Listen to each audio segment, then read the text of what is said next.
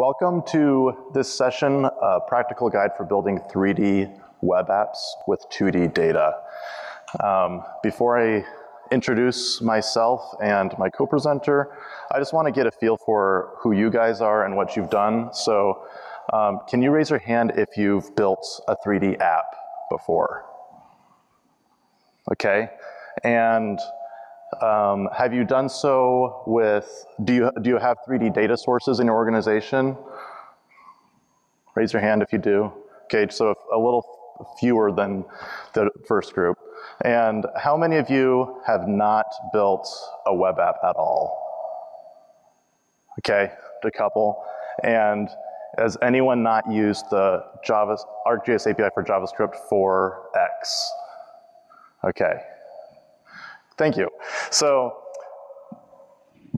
this session is all about helping you guys get started with 3D web apps. Even if you've built them before, some of you have, hopefully it gives you a little bit of inspiration of other things you can do with your data. I know when I was first introduced to 3D, I found it a little intimidating, looking at scene layers, and knowing that I didn't have that data available to me, I just thought, I'm not going to be able to ever use this right now. The reality is you can take the data that you have in your organization right now and build pretty sophisticated 3D web apps. And that's what this session is all about, and hopefully you'll leave with a little more confidence and inspiration, and you can go back to work or to home and try it out. So my name is Christian Ekenis. I'm a product engineer for the JavaScript API. I live in Redlands. I've been at Esri for 4 years. I focus specifically on data visualization with the API, smart mapping, and also arcade integration. I'm presenting with Raluca.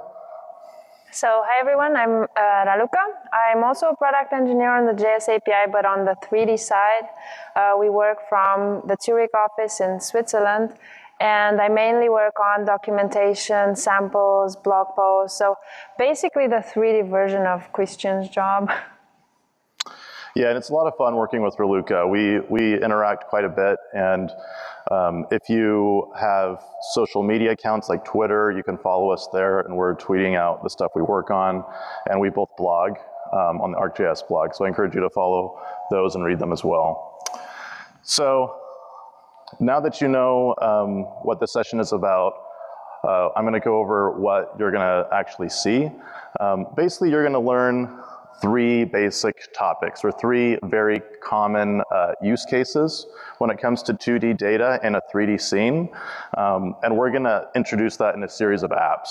So first off, you may have points that have z values in attributes, but you don't have an actual 3D point geometry, if that makes sense. But you want to be able to place that in Z space using an attribute. So we're going to show you how to do that. Another one is taking advantage of 3D models that are available to you in the API or through open sources that you don't need to have any 3D data for. You might have just 2D points, and we're going to show you how to bring those models into a scene and scale them to real world sizes. And the other thing is extrusion. This one comes up all the time. You might have building footprints or some other polygon data, and you want to extrude it by a value. And we're going to do that through different apps. So Raluca is going to show you how to create a city visualization using polygon extrusion and web styles. So this includes the buildings and also things like trees and other objects. I'm going to take you, kind of dive into a different app with scientific data. So I'm excited about this one because it's not demographics. We tend to do a lot of demographic mapping, but when there's good scientific data out there and you can do different things, it's fun to explore. And so I'll show you how I created this data exploration app in 3D. And then we're going to go through a series of other examples. It could be underground visualization, other nature type visualizations, hiking trails, but also some whimsical type of visualizations and also other abstract 3D visuals. And so that's the breakdown. I'm going to start with Raluca, and then we'll go into the scientific data viz following that. So Raluca? All right, thank you, Christian. So first of all, what I'm going to show you is how to build a 3D city visualization when you only have 2D data. And for me, my motivation was like, I originally come from Romania, so I couldn't get publicly to the open data in 3D that we might have. I don't know if we have, but the idea is even if I don't have that 3D data, I can still build a 3D visualization of the cities in Romania, and I wanted to show you guys how to do that. I used OpenStreetMap data for that. Another option is to, some cities have open data portals, like for example the city of Paris. And I took the data for building footprints for the city of Paris, and where they also have information about height, and I built a second app where I mapped the height of the buildings on the extruded polygons, and I'm going to show you that one too. So basically it's going to be 2-in-1, let's put it this way. So first of all, resources, as I said, for Romania I used OpenStreetMap. I took the building footprints from OSM and also tree data. So they have actually the mapped trees as points. Oh, thank you. Sorry. Then for Paris, I went to the open data portal. I'm going to show it to you in a bit, and I downloaded the building footprints there. And then Esri provides a series of base maps and an elevation service for the whole world that you can access, and then you have access also to elevation data. And last but not least, we're going to look a bit into web styles, which are provide you symbols in 2D, but also in 3D. You have 3D models that you can use in your data, and we publish them as web styles, and they're there for you to use out of the box. So how can I make a 3D visualization when I have only building footprints? You can extrude the footprints, and this would be the piece of code that allows you to do that. If you have a feature layer with polygons, like building footprints as polygons, you can apply this renderer. Let's say you don't have information about the height of the buildings. Here I'm setting the size of 10. It will be automatically interpreted as 10 meters. And I'm applying a color, and then all your buildings will have the same height, but it will look like it's a 3D visualization. Then let's say you go a step further, like I did with the Paris data, and you actually have information about the height. Then you can set up the render so that it takes the color from the symbol, but the size is defined by visual variables. So the height of the extrusion is defined by visual variables, and then you can pass in the field. In my case, the field name is height, and you can pass in a value unit depending on how your data has information. Maybe it's in meters, maybe it's in feet, and we will automatically map the extrusion height to the field. To the information in the field. About the 3D models, the web style symbols that I mentioned earlier, we have a bunch of symbols that we make available for you. I want to show you our website. So this is the API JavaScript page. This is how it looks like when you access it, and then you can go to guide and reference and Esri web style symbols. And here we have a list of all the symbols that we make available for you as web styles. So we have icons and 3D symbols from different categories, like street furniture or thematic vegetation, or what I used in my app, or transportation. Or in my app I used vegetation like realistic trees.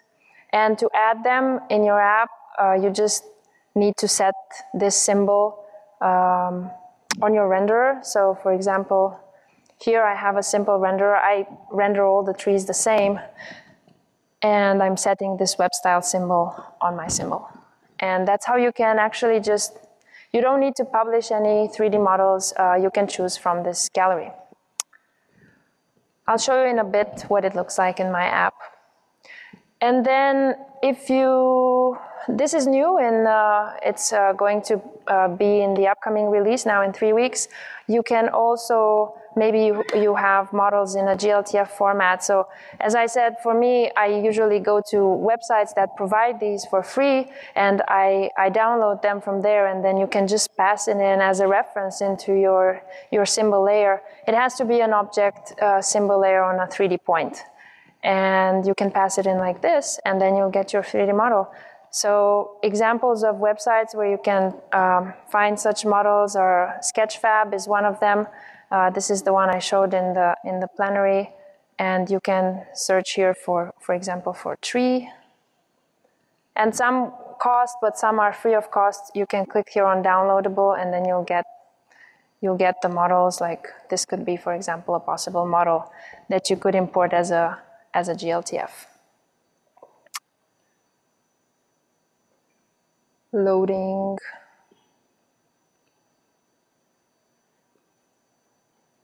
I just want to load this model so that you guys can see it, but it seems that the internet is not cooperating. All right, there we go. So you could download this model simply, and then all you need to do is to pass it in to pass the link to the URL to where you stored it, and then we will display it for you. And with that, I would like to show you my app. So the first one, I'm going to show you the visualization for Romania. So what I did is I went to, I don't know if you guys know this, GeoFabric is like, they have all the OSM data and they store it also in shapefiles. And for me, I really wanted to download the whole country with the buildings. So I just went here and I went to Romania and downloaded them all. I published them as a feature service. Because it's quite a heavy data set, so you need to have a feature service for that. And once I have my feature service, I've set up a feature layer where I pass in the URL, and then I just set the renderer exactly as I showed you in the presentation. And then I'm adding this layer to my map. For the trees, same thing, published it as a feature service, and passed in the renderer with my web style. I just chose one of the trees from the web style, and then I'm adding it to my map. And I've also added a search widget because I want to be able to search for cities. Like, I was really curious afterwards to see which cities are actually mapped. And all right, let's look at the app. So this is what the app looks like. This is Bucharest, and you can see like the trees. One improvement that we did to the trees is that they have several levels of detail. So you can see the ones that are closer to the camera are actually more details than the ones further in the back. And because I did not have height information for the buildings all have the same height, which is not really correct. But it still makes for a nice visualization. And it's a bit of a proof of concept. Let's see how this would work out. I can now zoom in to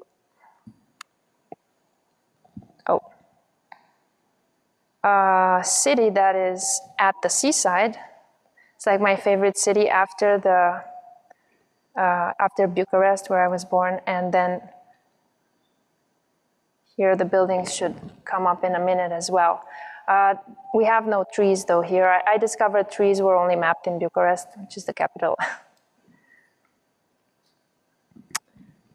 So this is one way to visualize 2D data. Another one, as I said, you can go and find data on open portals. So by now, I guess most of the big cities have open data portals, so you can just search for open data and the name of the city and figure out if you find something. I searched for Paris. I actually cheated. I saw another visualization that used this data, and I thought, okay, they must have it. So I found the data, and it's polygons, I think, about, I don't remember exactly how many, but it was a pretty large data set. And then I published it again as a feature service. But this time I had information for the period, the construction period when they were built. And I mapped that on the color.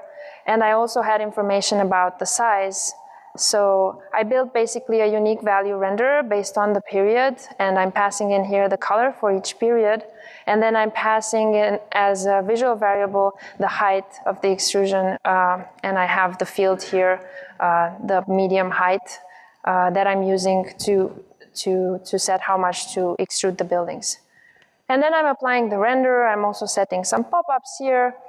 And I did a little trick because I want to be able to see how many, like to get the patterns, let's say, where is the old town, where's the old city, when I look at the whole city of Paris. So I built a tile layer with the exact same symbology that I could look at from above.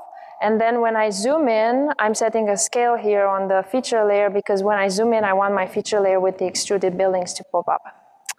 So now enough of code, let's have a look at the app.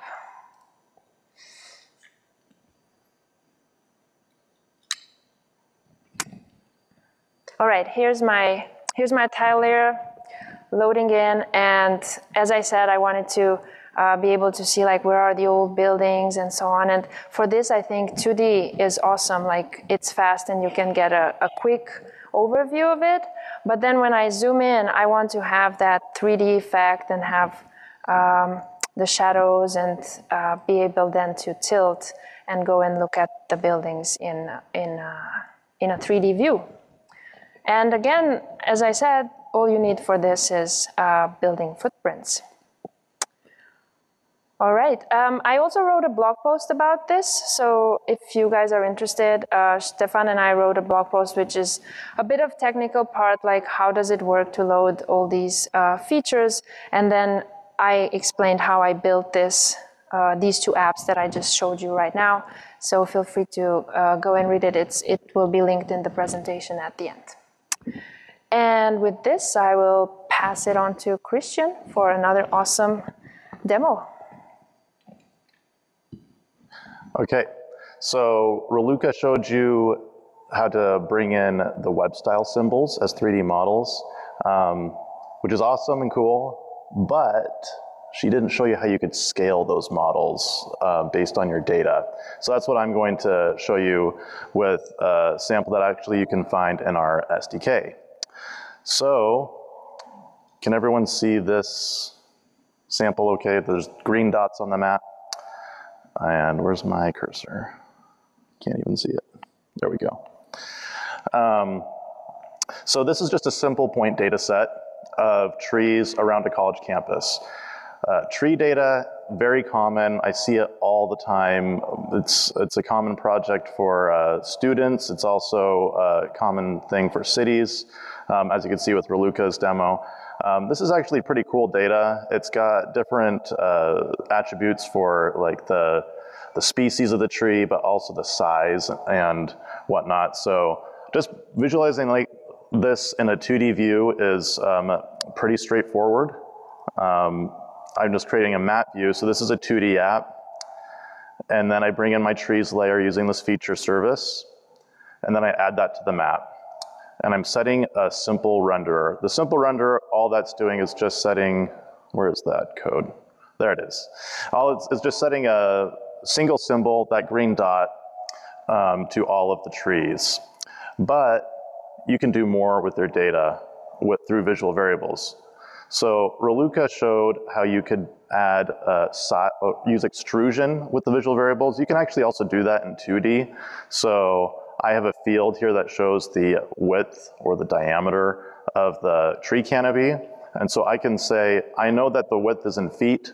So you set a value unit and you can say that it's the diameter or maybe it's the radius and through the value representation property. If you're familiar with how we do renders in the JavaScript API already, you'll notice that this is a different kind of visual variable. It's not a typical color visual variable such as this one where we set stops and values where you have a low, a min value, and then a color or size associated with it, and then a max. This is when we use real world size, that's all we're doing is just taking the value and saying this is a real unit, and so we can go ahead and apply that. So we add that as a visual variable.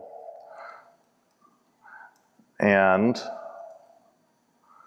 if I refresh, you'll see that these canopies are not thematic sizes per se. They're not pixel sizes. They actually maintain their size as they are in the real world. So they don't scale like you would see with a typical graduated symbol visualization. So it's kind of cool. But this session's all about 3D, right? Something that's nice about our API is that it's pretty consistent between 2D and 3D. So I can go ahead and swap out my map view for a scene view. And let's go ahead and make this visualization a little more interesting. Let's look at carbon storage by adding color here to the visual variables.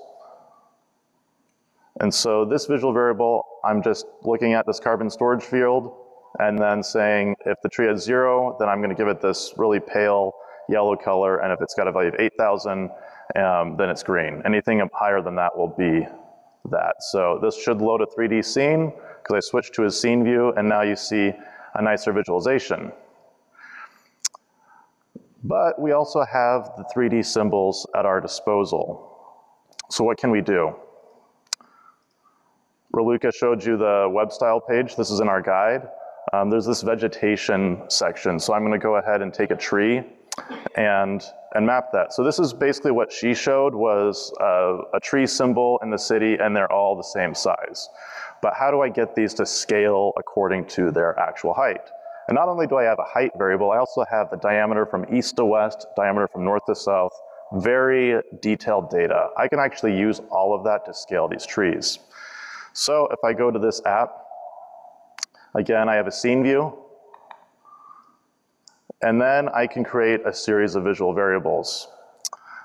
Here I have the tree height. It's just mapped to the height axis. So when we talk about size in 3D, it's not just, it's very different from 2D, as you know. In 2D, you basically use points or pixels or screen units to define your size. In 3D, we're going to deal with real-world units all the time. And not only that, but we also deal with this concept of the axis. And when we talk about object symbols like points, you can change the size based on 3 different axes. One is height, another is width, and the other is depth. So you can think about it kind of like a football. A football has a certain length. You can think about that as the height, and then the width and the depth are probably going to be about the same. And so I know my data is in feet, so I'm just going to map the height field to the height axis. Same with the width. There's a width to east to west. And then depth is width from north to south. And then I have that same carbon storage variable available to me. So here's the render with this web style symbol that Raluca showed. I just need to add those visual variables to the renderer. So I go height.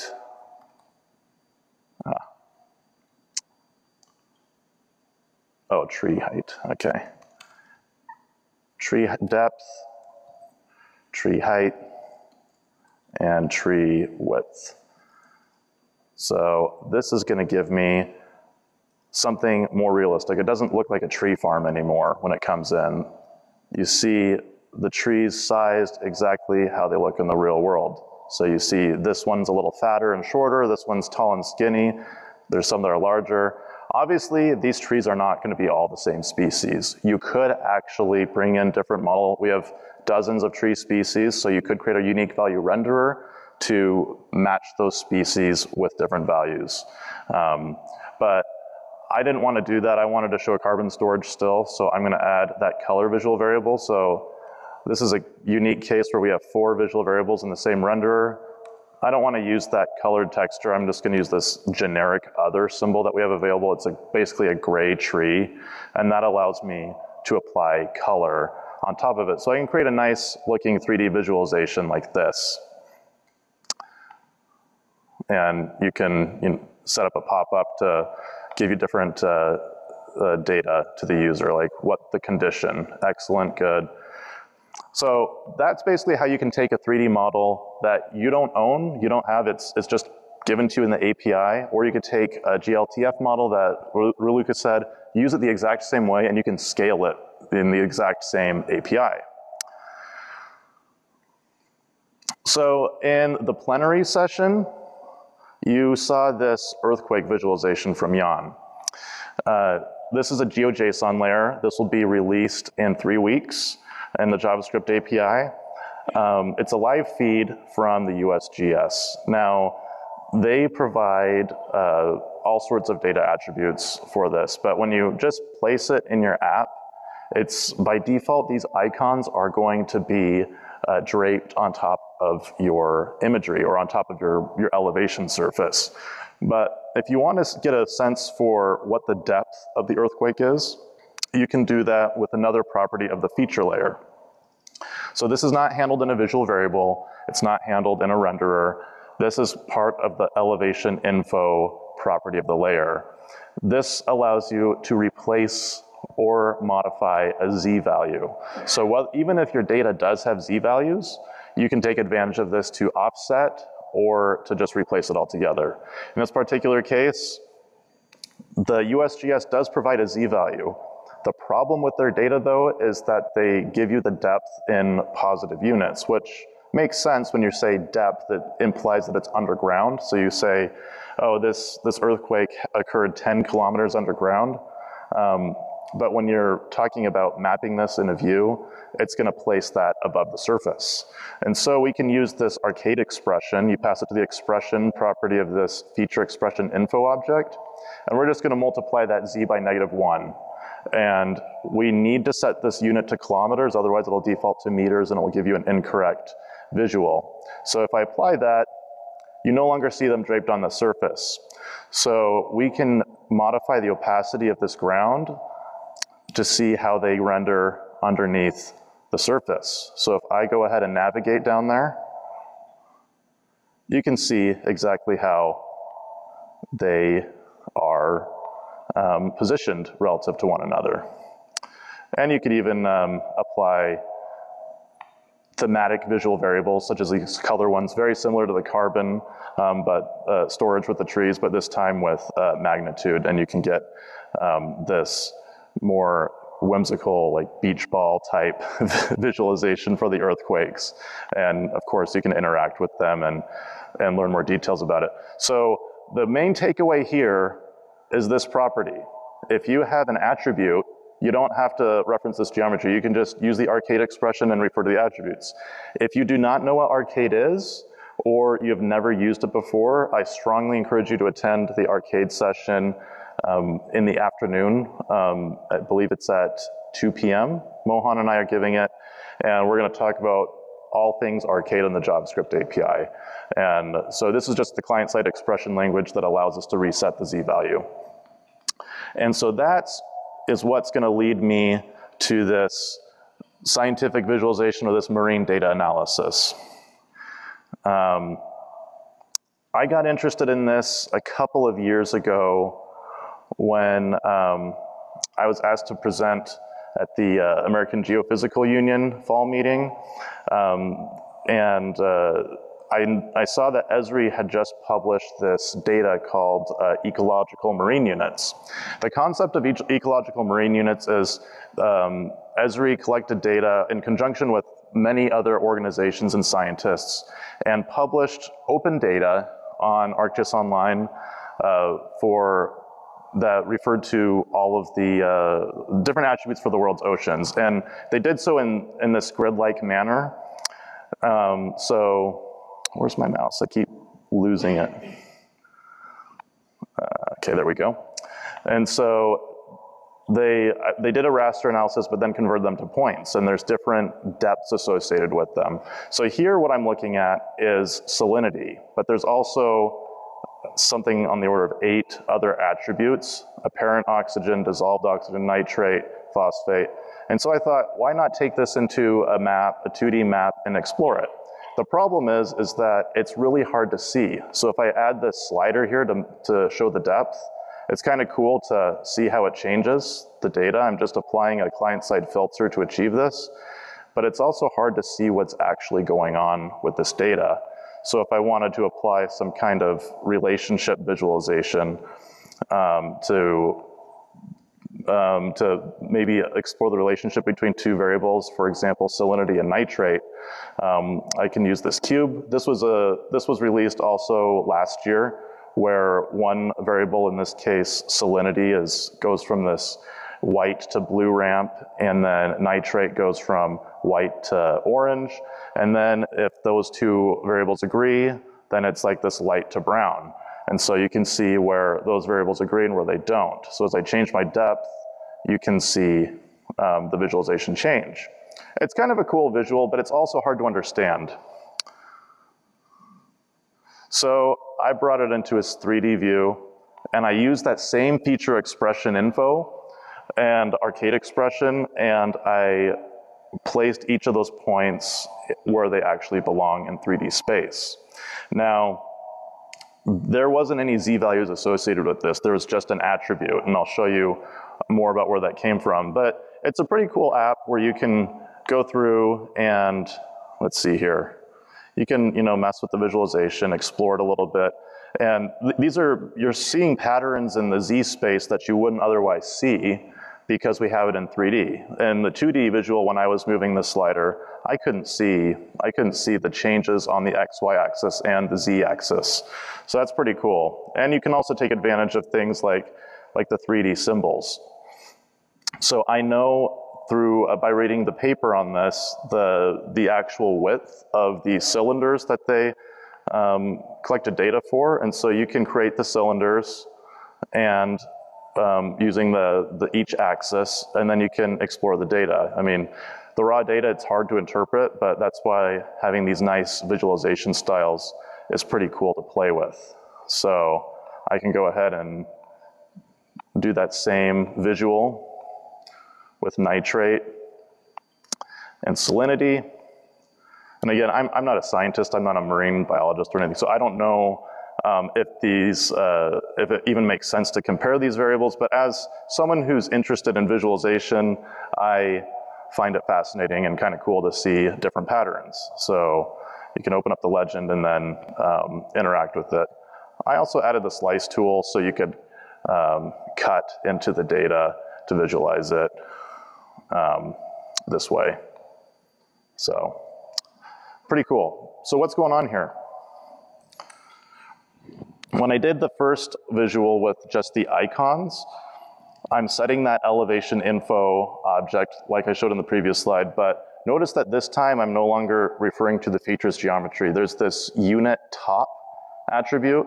Basically that's just saying we're mapping cylinders here conceptually. This is what the top elevation is of that cylinder. And so think of each of these points as having that elevation stored there. So this top one is 0 and down here would be 100. And note that they all have different depths. It's not necessarily all equal.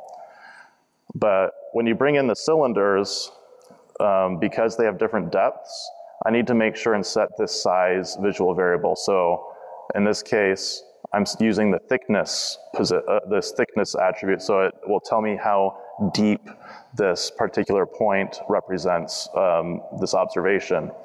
And you'll notice that the second visual variable, it's really bare bones. It just says use symbol value and the axis to apply that to. So I'm applying that depth to just the height because that's what makes sense.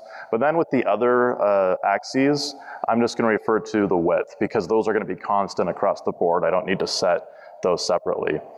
You also note this exaggeration variable I have. So if I open up my code, let's see here.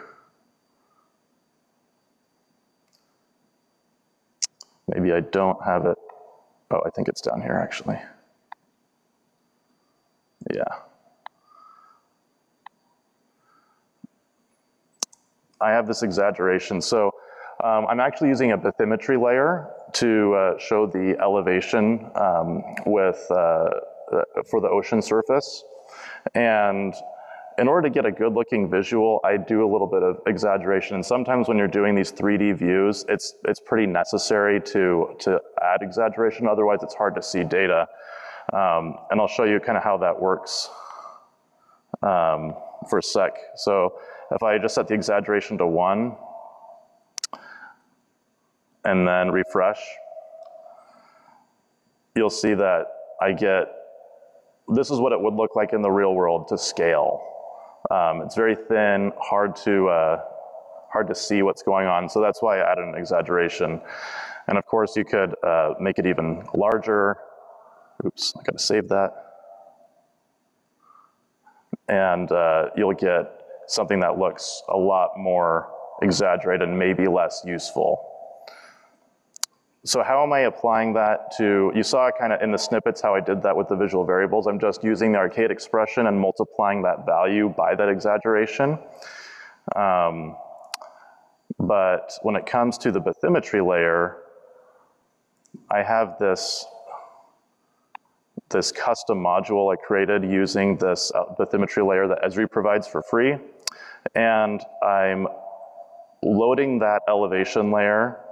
And when I fetch the tile, I'm just multiplying multiplying that exaggeration value by the elevation value for each grid cell.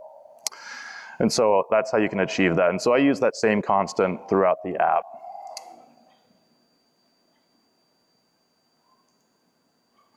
And I just wanted to point out that a lot of all these concepts that we've been discussing so far are in the documentation. So if I go to the documentation pages, you can see in the API reference, we heavily document the 3D symbols and how they work. But not only that, you get the code as well. So if I search for trees, you can see both of those tree samples that I demonstrated. And we give a few details on how we built the app and how it works. And also there was, I think if you search for web style symbol, you'll get other applications such as this realistic city scene using cars and trees, mailboxes, even garbage cans and things like that are brought in. If this data will load. So you get this, what is this, a newspaper stand? And they're pretty highly detailed. Like you can even like read the print on some of these things, which is pretty fascinating.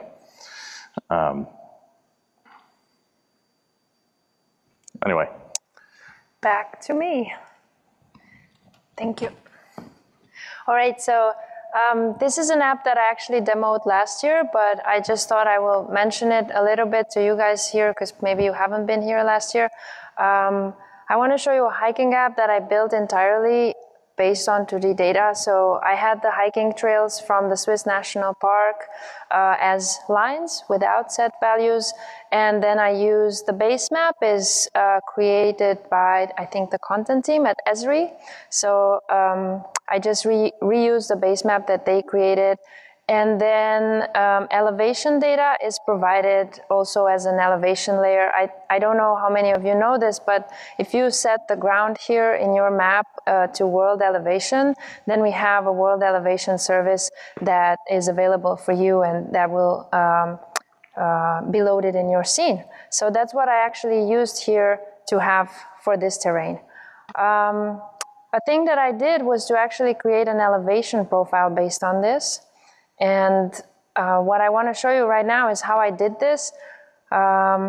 Basically, for each of these trails, I have the option to use a query elevation method that will bring back the trail, that will return the line enriched with set values. And the code to do that is over here. So I have my elevation layer, which is using the world elevation service provided by Esri. I use query elevation. I call the query elevation method. I pass in the geometry that doesn't have set values. You can optionally set the resolution that you will want your set values to be sampled at, and I set it to fineness contiguous because I really want to have the most detailed that is available in the data. And then in the response, you have a geometry that this time has set values, and I use that geometry afterwards to generate the elevation profiles. So basically, your friend over here is this query elevation method, either on the elevation layer or on the ground, where you pass in the geometry and you can pass in some options, and from it you will get back the values with the geometry with set values. I find this pretty helpful. Like if somebody comes and says, yeah, but I don't have elevation data, you don't need to have, unless you need like extremely precise and detailed elevation values, you can always go and use this elevation service that we provide for you. All right, and now I have two more, let's say, funny examples. I had fun building this terrain visualization using contour lines. So what I did was to generate the contour lines from elevation data, and then I built this, I published it as a polygon feature layer, and then I applied a renderer just the way I showed you before with extruded polygons. So I extrude them based on a static size, so I just give a size there, and I use visual variable on the color based on the value of the contour lines, and I'm going to show you the, oh, actually I could do it here. I'm going to show you the final result. It's more like an artistic thing, I would say, but it's just for fun a little bit. So this is the island of Malta, and it looks something like this in 3D. You see it quite often in 2D, and I thought this looks like a 3D visualization to me, so then I just went ahead and built it. My computer is a bit slow. And then another thing that I did for fun was to create a low poly map of Switzerland. It's not yet official. I will create a blog post about it on how I built it. This is probably the kind of map that you will build once you're like, wow, 3D is so cool, I want to learn all about it. And then to actually create this, all I needed was border, a GeoJSON with the border of Switzerland, and then the points that I used for interpolation within it. And again, what I used is this query elevation to actually get the elevation data and to be able to triangulate the points and create this mesh geometry. And then I also applied the colors based on the elevation. And then these models that you see here, they're from different websites. I downloaded them and made sure that they're under Creative Commons and that I can use them. And then I loaded them as GLTF with our new importer. So basically, the raw data for this map is points and polygons and node set values. And I'll be putting up a blog post at some point in the future, soon, on how you can create this. And my goal would be like to allow like everyone to create this for his own country by only passing in a few points and the border. All right, so these were some my fun examples. We have some slides here with the resources, or is there anything that you would like to show, Christian, before I? Yes, just one other thing. Spontaneously. Yes. Switched over to you. So, for those of you who are kind of more hardcore with your programming skills, you can do a couple of, let's see here. There's a couple of things available to you. Like we extend the WebGL engine. Oh, it's the wrong sample. Oh, there we go. So you can extend the WebGL engine and create more sophisticated visualizations as well. This is just pulling from a feed of the International Space Station. This is bringing in a model from 3JS, and then we're animating the position and who can see the space station at that moment within that circle. And that's all done by extending the WebGL engine. I don't know if I got this other one. Same here, this is actually these windmills outside of Palm Springs. If you look very closely, you'll see the blades of these windmills spinning. And that's using actual wind data that's current to today, and it's spinning those blades based on the wind data. And so if you are familiar with WebGL, I encourage you to look at those samples and maybe dabble with them a little bit, and you can get inspiration for building these more sophisticated 3D applications using a 2D data source. Same thing with these windmills. These are models that were brought in or rendered with WebGL, and they're also scaled using attributes from the feature layer that this data comes from. I also wanted to point out with the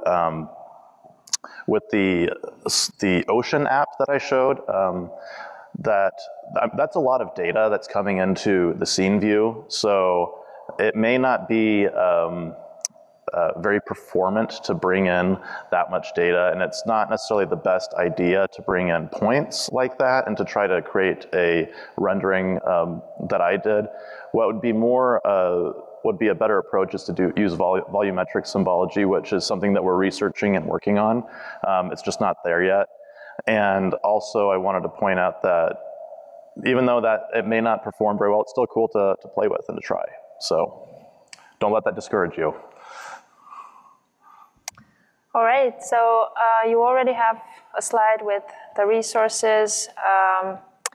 Christian wrote a nice, so of course the JavaScript SDK, so the documentation is always there for you to search through the samples and discover what you can build with our API. Then Christian wrote a super nice ArcUser article exactly about this topic on how to go and create 3D visualizations with 2D data. And then I linked to my blog post where I talk about how I built the city visualizations that I showed you in the beginning. And these are just links to our apps if you want to check them out. And before we go into question time, I just want to ask you to fill up the survey. All right, that was it. Thank you for your attention, and we're ready to take questions now. Yes. Can you show the slide from the past? Oh, sure, yeah. And while we're waiting on questions too, I want to encourage you to attend. If you're not familiar, you're looking at that render code and the symbols, and you're like, I'm not really familiar with that, Raluca and I will be presenting on 3D visualization at 4 o'clock. That's in Primrose C and D, just around the corner here. So if you're not familiar with that, I encourage you to go there. And also with Arcade, if you heard Arcade mentioned a couple of times and want to learn more, or you want to see what's new, then come and listen to that talk at 3 o'clock as well. So any other questions? Yes? Is Esri experimenting with WebAssembly at all? Yes. The question is Esri experimenting with WebAssembly? The answer is yes, and we're already using it. We're using it in a couple of places. One is with our projection engine. I'm not sure about the 3D view, because we're not doing it. We're doing projection in 2D with WebAssembly. I'm not sure. So we use your projection engine, right? We didn't build anything custom in 3D. Okay, yeah, What we experimented with, but was more on the procedural rules of generating cities. So we're trying to see how to bring that to the web, and ArcGIS Urban is using, but we're not exposing it yet, and it's not part of the API. So your answer is like more focused on the API. Yeah, and we are looking at it for other projects as well. Any documentation, or it's too early? Like documentation regarding What you're doing with WebAssembly? there is a little bit on the projection engine, so it's not. Let's see here if I can. Where did my thing go? There we go. If we go to the documentation here,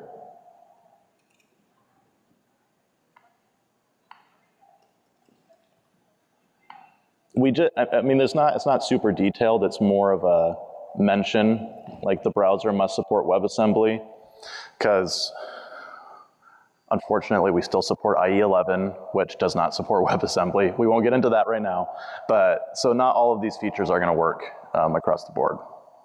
Yeah. Yes. Are you guys looking into doing client-side 3D analytics, like view sheds or watersheds and stuff like that? So the question is, are we looking into doing client-side 3D analytics such as view sheds and watersheds? And the answer is No, but I mean, we're looking into it, but it's not going to come I mean, definitely not this year. I don't want to say too much, but it's not going to come this year, but it's definitely on our list of things to work on, and hopefully next year, but I don't want to say anything. Yeah, as far as out-of-the-box tooling, it's obviously not there yet. People have done stuff, though, already using our API.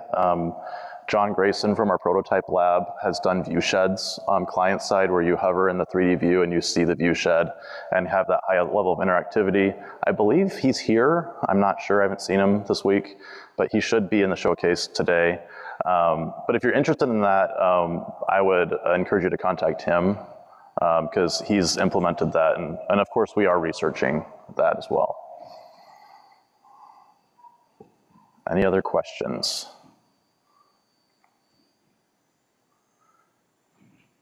All right, we'll go ahead and close it up. Feel free to come up and ask us if you have something that comes to mind. And looking forward to seeing you at another session. Thanks. Thank you.